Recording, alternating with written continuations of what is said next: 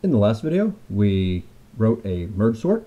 It worked with lists, and we tested it out and showed that it could work. We didn't actually show that it would have problems with this, but we said that our merge sort as written would not work well with large lists.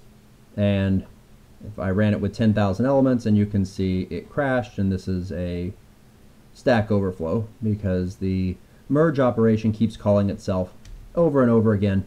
It has to call itself this many times. So we can't do 10,000 elements. My guess is we're good for 1,000 elements.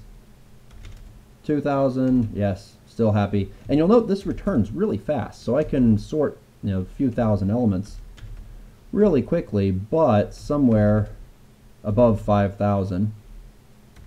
8. 8's happy too. 9. 9's happy, but 10,000 is apparently not. Oh, we got to do 10,000 that time. 12,000?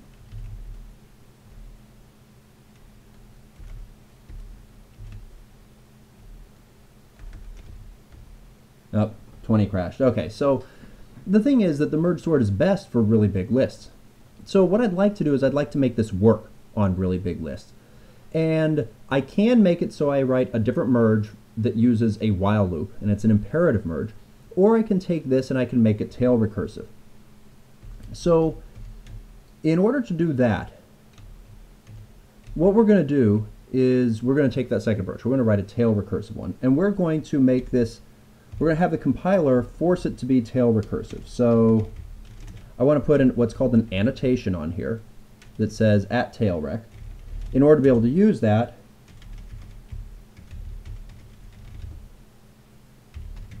I have to do an import. Now, we can demonstrate the actual advantage of this by coming back up here and trying to load this in, and it will say could not optimize tailrec annotation method. Okay, so it says I can't make this tail recursive. And the reason is because we have these dangling conses. So the merge might be the last thing on the line, but after we do the merge, we have to con something onto it. And so that is not tail recursive. So what I'm going to do is I'm going to pass in a third argument. Okay.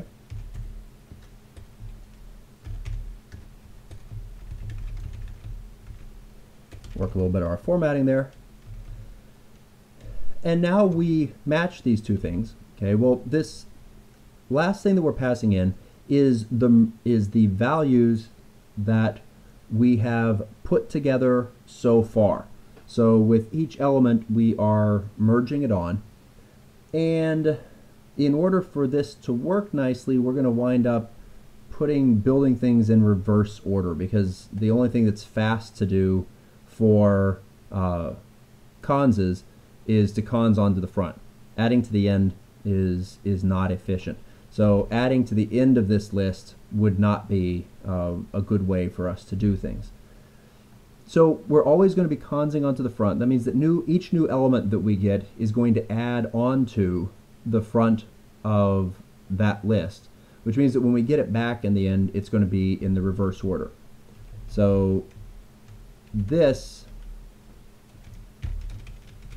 is going to need to, well, actually we could probably do that up here inside of the merge. We could put it down here so that after we merge we get them, but we could also put it inside of our base cases. So what happens if we get to a nil and an L2? Well, previously we just returned L2, but now we have this list here. And so what I want to do is I want to stick L2, let's see, those should be big elements. We're going to use a triple colon cons because we have two lists here. So the list that we're building up is in the wrong order. So we're going to reverse it so it's in the right order, and then we're going to stick it together with L2. Similar type of thing happens here.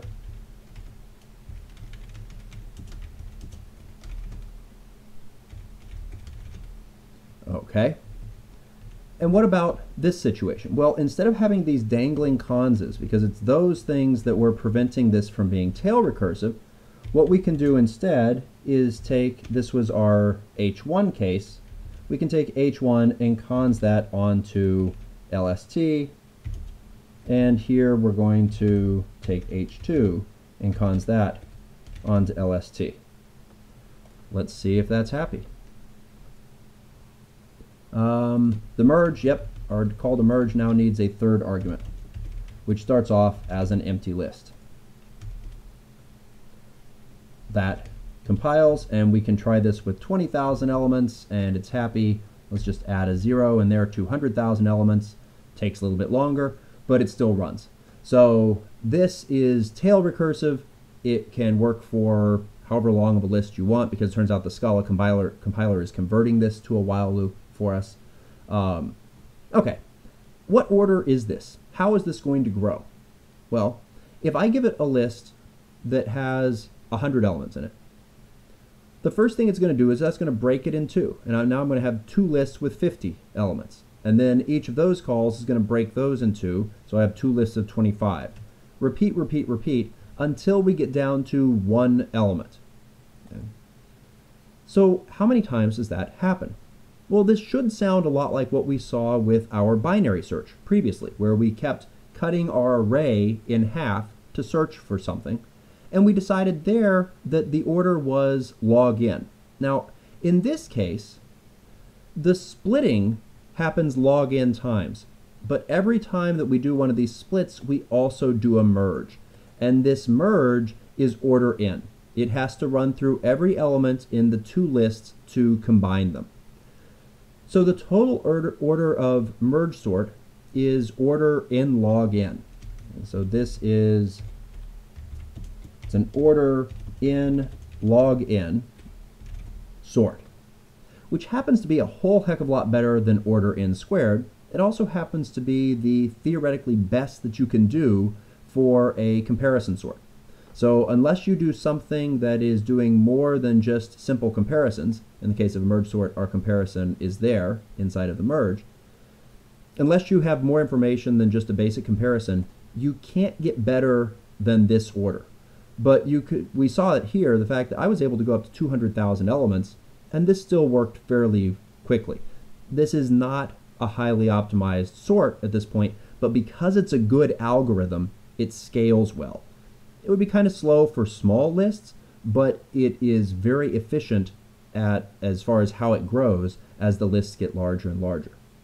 So this is a merge sort with a tail recursive merge, and it demonstrates to you how we can do divide and conquer with a branching